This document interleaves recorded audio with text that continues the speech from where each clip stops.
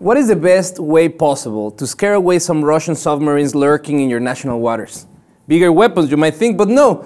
The oldest peace group in the world, located in Sweden, has introduced a new innovative broadcasting device to deal with Russian submarines out on Swedish waters.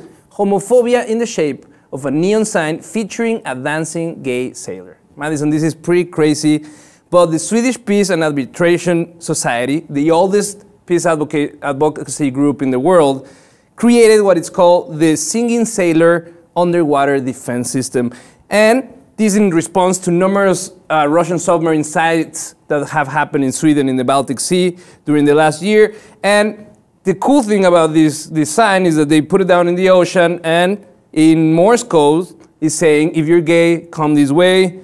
Welcome to Sweden, gay since 1944, acknowledging the fact that Sweden was the very first country that made homosexuality legal back in 1944, decades before the UK did it. So I think this is master trolling level 10. Amazing, the fact that they are doing something completely nonviolent to make a point across that the policies against homosexuality in Russia are insane.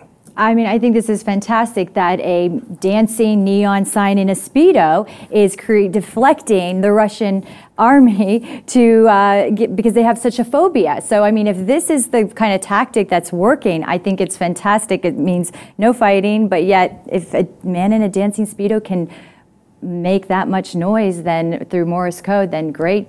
It's a great strategy from, exactly. And from Sweden. Anna Ek, who is the chair of ESPAS, this organization, said, and I quote, "If military action and weapons had worked as a conflict resolution methods, there would have been peace in the world long ago."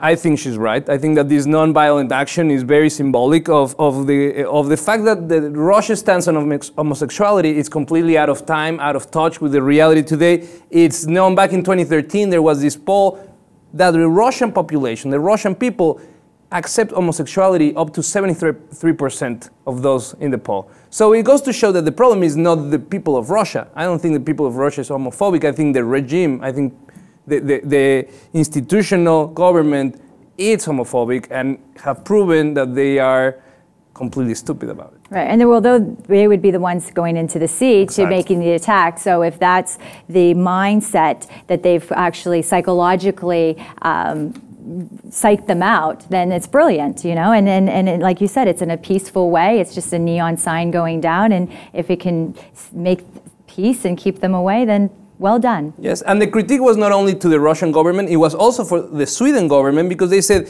this is a much better, cost-effective measure to deter these submarines that are not a real threat to the country, because Sweden, right after these first sightings of Russian submarines, actually deployed military action for the first time at that scale since the Cold War.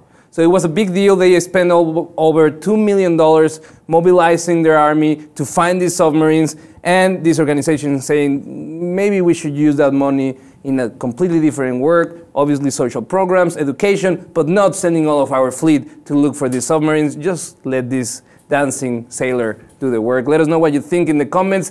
If you think this is a great idea, let us know in the comments, and subscribe to the LibTV 2.